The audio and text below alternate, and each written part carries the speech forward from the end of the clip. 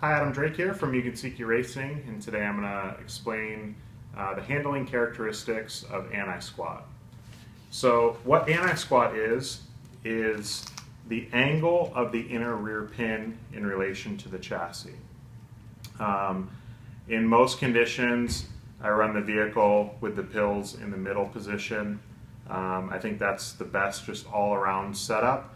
But if the vehicle is really aggressive off throttle, you need to have a little bit smoother off throttle steering, you can reduce the amount of anti-squat.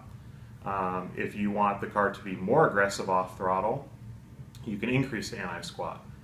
Also, the on throttle handling characteristics, if you reduce the anti-squat, the car will kind of squat, sit on the rear end a little bit more.